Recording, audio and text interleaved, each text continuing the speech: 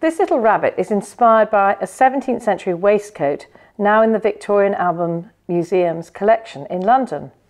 Both the original and this rabbit are embroidered with natural red cochineal-dyed fine embroidery wool. The stitches in this kit are long and short buttonhole, crewel stem, steeding, long and short satin and Holbein stitches.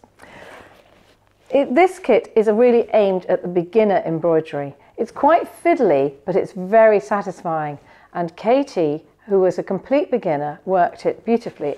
This is an example worked by Katie, who works with us packing kits and overlocking, and she has created the long and short buttonhole stitch very well all around the edge, and it was a very good beginner kit for her to really work hand to hand using a frame. Now when you open the kit, you'll find that you receive a printed linen and a book with all the instructions. So there's the printed linen, and it shows you the length of the buttonhole stitches.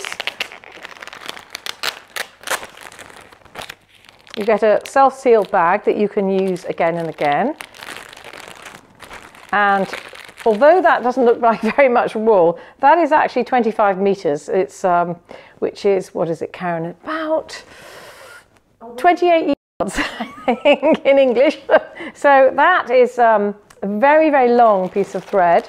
And then you have Georgie's fabulous illustrations from my rough sketches, the stitch charts within this kit, and these are the instructions. So, because I always think when you're stitching, especially when you're new to it, you don't want the instructions to be smaller than your actual stitching. These are much, much bigger and really clear, and showing you where to put your finger to just have the technique so that you can work that edge really well. And I think you'll find that that is a very straightforward kit